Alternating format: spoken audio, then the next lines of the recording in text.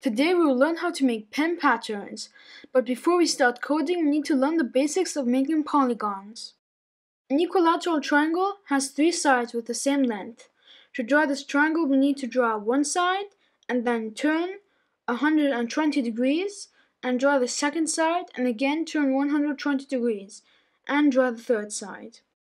These angles are equal to 360 degrees divided by the number of sides, which is 3.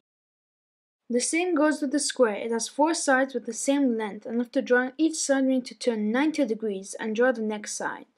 The same sequence goes with pentagons and all other polygons. So we can get the exterior angle of any equilateral polygon by dividing 360 by the number of sides we have. Now let's change this into code form. First we make 2 new variables, sides and length. In the next step, move length steps to draw one side and then turn 360 degrees divided by sides and repeat this for sides time. We will change these 2 variables into sliders in order to change the length and sides on screen.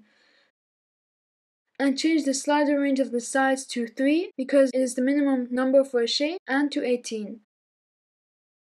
And the length range to 10 to 30 to be drawn beautifully on screen. To start the project, we will place a when green flag clicked block, and to actually draw, we will place down a pen down block.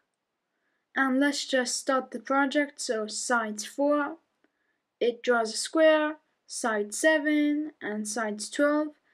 It looks pretty good, but there's still a problem. It won't erase our previous attempts. Now place an erase all before the pen down, and as you can see, it works perfectly. Let's make 2 new variables, the first one called repeat to actually make the pattern, and the second one called color so we can change the color of our pattern.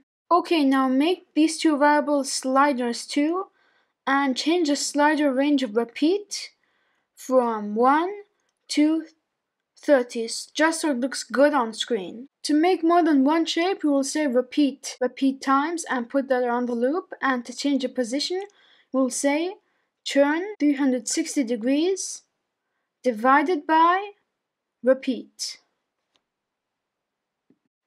Now before pen down, say set pen color to color, and let's test it out. So I'm going to change color and repeat, and when we click the green flag we have this awesome pattern. And now at the end of our script we're going to add a pen up.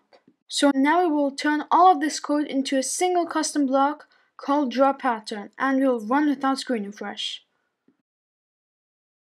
After that we will place all of our code under our custom block, and under one click we'll say go to x0 y0 so it starts in the middle and point in direction 90. And now we will hide and call our custom block. Let's just test it out now. We can change the sliders, and when we click the green flag it changes, but there's only one problem. We don't want to always click the green flag, so we'll place it forever around the draw pattern, and before that we'll say set pen size to 2. And now it works! As you can see, I'm changing the sliders and our pattern is changing. And yeah, I really hope you enjoyed this video. If you did, please hit the like, the subscribe, and the notification bell. Bye!